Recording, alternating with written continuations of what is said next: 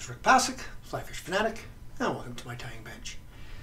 Today we're going to tie a little damsel pattern. It's really similar to my my CDC damsel that if you go back in the video history, I'll try to put a link in the bottom. But it's pretty well the same fly, kind of. It's got a little bit of a bigger collar, and it's got it's got a rib in it, which the other one doesn't. It's all CDC, the other one. So let's not play around. Let's get her going. Deadly, deadly pattern, especially this time of year when the damsels are starting to move and hatch, and well, starting to. They're already pretty prolific out there. So in the vise, I will start off with I fish almost all my damsel flies in the top 8 to 10 inches of water. I don't usually fish them any deeper than that, just because that's how they migrate. So I'm going to be using a dry fly hook today. It's a Hends BL321 in a size 12, so it's a fairly light hook. And I'm using some Semperfli NanoSilk in olive for the thread. Going to be using some Hends CDC, code number 6, in olive for the tail, body, and collar. And then I'll be using some stretch floss, orange, bright orange. This is like a UV orange, really, really bright for the rib. And a pair of I don't have the original package. I can't remember what brand these are, but these are just a plastic eye, and they're on a flat plastic, so they lock down quite nicely. I'll actually cut that off now while I'm ready. Just cleaning off the ends of the eyes, making sure they're good. All right, so start our thread. Let's wax my thread. It's NanoSilk, any GSP, slippery. So get her started. I don't know when this video is going to go out, but today's Canada Day, so happy Canada Day to all us Canadians, and happy 4th of July in a couple of days to my American neighbors.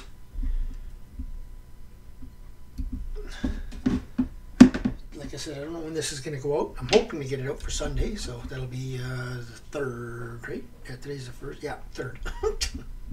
So, but we'll see. We'll see. So I'm just going to start about there, and I'm going to leave a little bit of room. It's not actually quite enough. Come back a bit, about 2 eyes worth, and I'm going to tie in my eyes. And when I meant eyes worth, I meant hook eyes. About 2 to 3 hook eyes back, and then I'm going to 4 or 5 turns one way, 4 or 5 turns another way, and then I'm going to start kind of figure eighting underneath it, and just kind of being a little on the random side. It helps lock that down a bit better. And I really like these ones.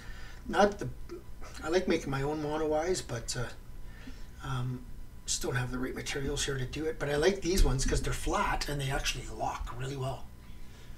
Right? They've just bring that down. I think I'm going to just bring this just away just a tad and then refocus, because my there we go. That's a bit better. So yeah, they're flat in the middle, so they sit on the hook a bit better. So okay, so now I'm going to take 2 little CDC feathers, and I'm going to stack them on top of each other.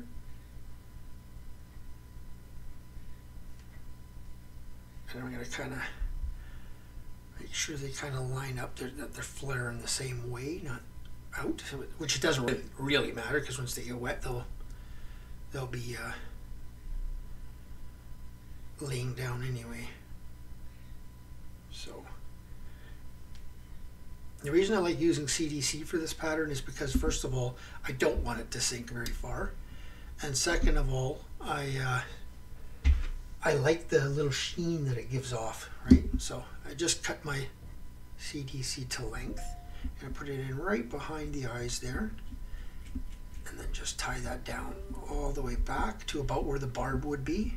Don't go around the corner, because you want this sticking straight out, not facing down. Okay.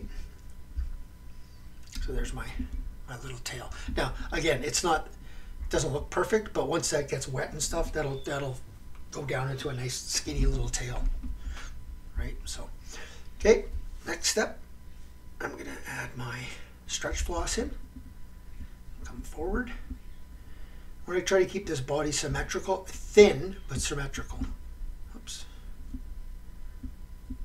5, 6 good turns, and I'm just going to really stretch that stretch floss so it doesn't build up the body too much. And then I'm going to put it in my material clip to keep it out of the way. So I didn't build up the body very much because I stretched it so much, right? Just going to make sure this front is tied in. Okay, now what I'm going to do is I'm going to get 2 feathers, slightly larger ones, so they're quite a bit larger, and I'm going to stack them on top of each other, and then I'm going to make sure I stroke all this material back so it's sticking out. I'm going to take my material clip and get in there and hold it nice and tight. Okay, take my larger scissors and I'm going to cut right along the stem, just leaving little tips. Okay, I'm going to do a dubbing loop. Could do it in a split thread as well if I wanted. Come back forward. Now I don't know if this is going to be enough to do the whole body. Sometimes I'll have to do it twice, which is fine. Put my dubbing spinner in. Oops, sorry. Wax my thread. CDC can be slippery.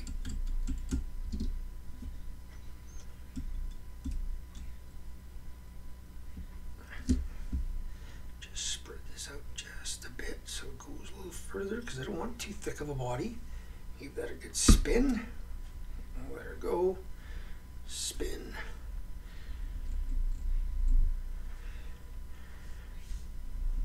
Okay. Then I'm going to grab my little dubbing brush here and just brush some of this out. Okay. So now just get it started and then come forward. I don't want it to be too thick, right? So just really, this might actually make it all the way. Good. Good. Right on. That's what I want. I want it to come right behind those eyes there. And then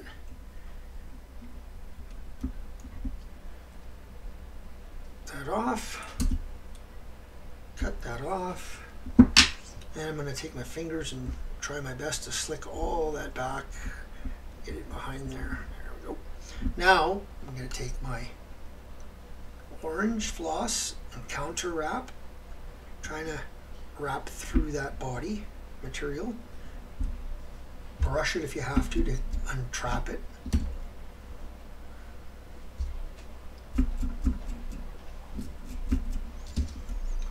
Come right behind that eye, and then in front of the eye, in front of the eyes, just to help tie that off. I give this a really good stretch. Go in front a bunch of times, stretch it. You gotta see how much I'm stretching because I'm bending the hook, like I'm bending it up forward. Not getting in there. We go. Again, slick hair everything back.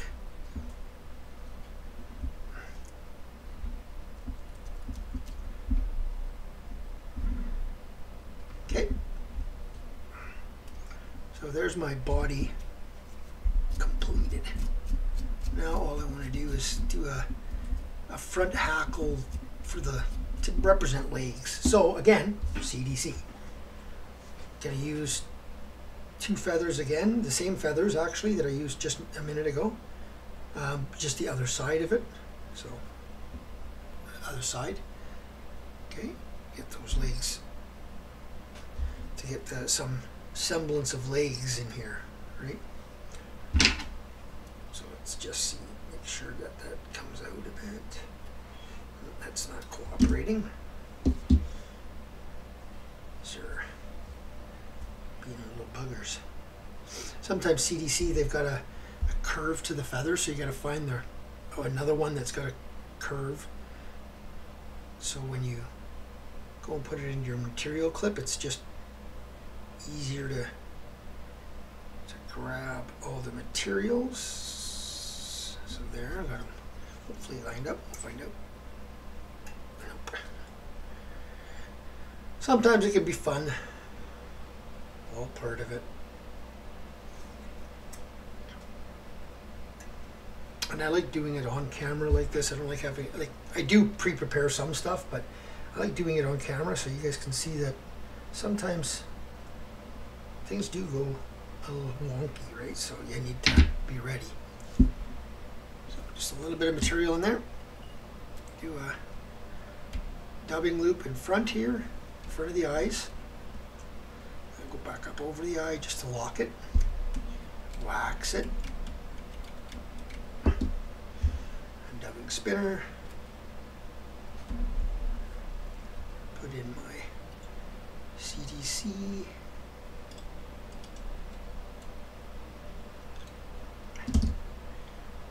Pinch, spin, let go, pinch, and it gives these nice long legs. So now what I'm going to do is figure eight through the eyes here. I'm just going to put this up, behind, over top, top, come back into the front, lock it down.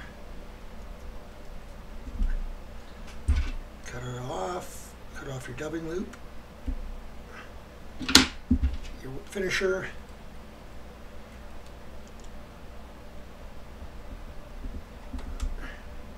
get a whip finish,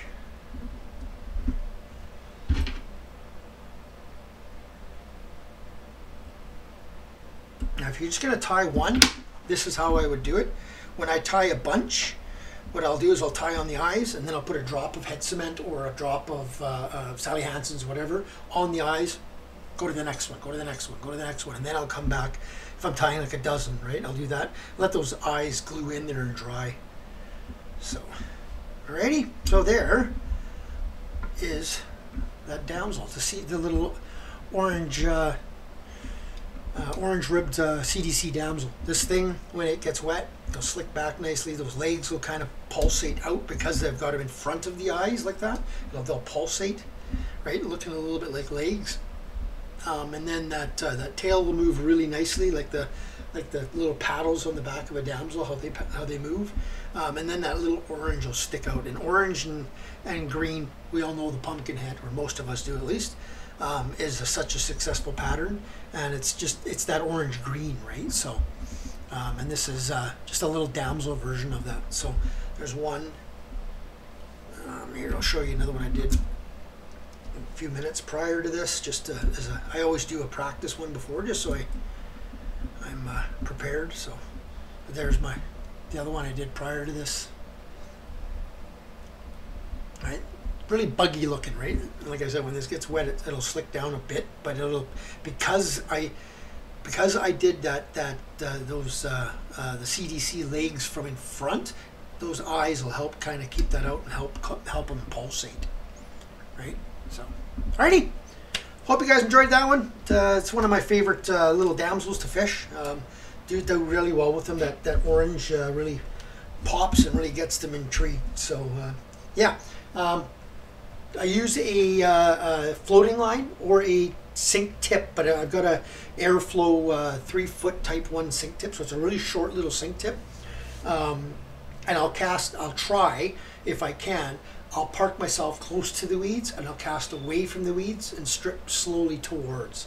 I'll also park away from the weeds and cast right into them, like the reeds and stuff. It's short, because damsels, for those that don't know, damsels, when they migrate, they come from the substrate, from the bottom, wherever they happen to be, and they swim straight up the water column.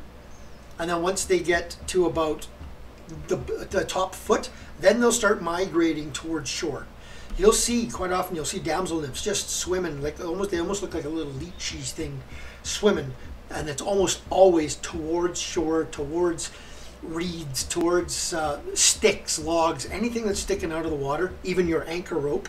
And then they'll get to that, they'll climb out, they'll rest, do their thing, split open, transform, and then the adult little blue, normally blue, not always, some brown ones are females, but then, I mean, there's other subspecies as well. But that's how they act, right? So they come up and over, not like dragonflies. Dragonflies will crawl all the way across the bottom to shore and then up. These guys leave themselves pretty vulnerable.